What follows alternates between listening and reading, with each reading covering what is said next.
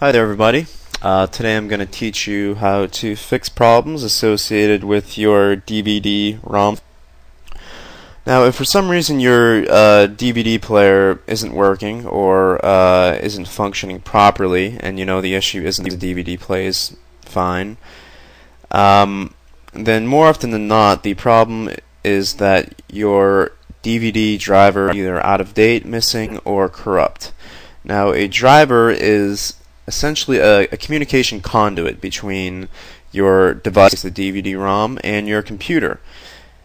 And when something is out of place there, whether a driver's missing, it's out of date, it's corrupt, the process breaks down and your device doesn't operate properly. So what you have to do is download the right DVD drivers. Now this is actually harder to do manually than you would think. Not only just to find the right driver, but also to find the driver that matches your specific specifications. Because if you install a driver for a different type of system, you can actually cause more problems than you started with. The best thing to do is to get what's called driver update software. What this does is it accesses a database of millions of drivers.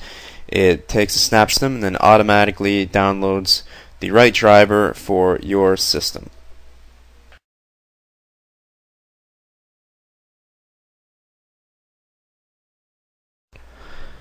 So what we'll do here is go to the website www.driver-update-software.com.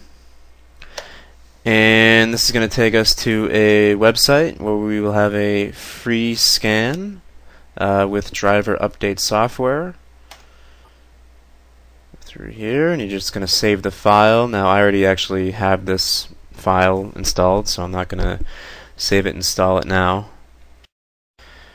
And here is the software. Now as soon as you open it, the first thing it does is identifies your machine. Mine is a custom built machine, and here it just kind of says what it does. It automatically updates missing, out of date drivers, gives you access to a database of millions of different device drivers, gives customer support, all that jazz. And we're just gonna do a scan here, full system scan, and it scans our system for out of date drivers. And here are the results. As you can see, it breaks it down into a really easy to read format. It lists your drivers that are actually up to date, your devices that have no drivers, and your devices that have out of date drivers in the red. So essentially you're going to be focusing on the ones in the red and the ones in the yellow. So if we're going to update our DVD drivers, I would just simply go down here to my DVD CD drives, and mine are actually already updated, as you can see here, but if they were out of date, you would have this little button, and I would just press that and it would download the driver.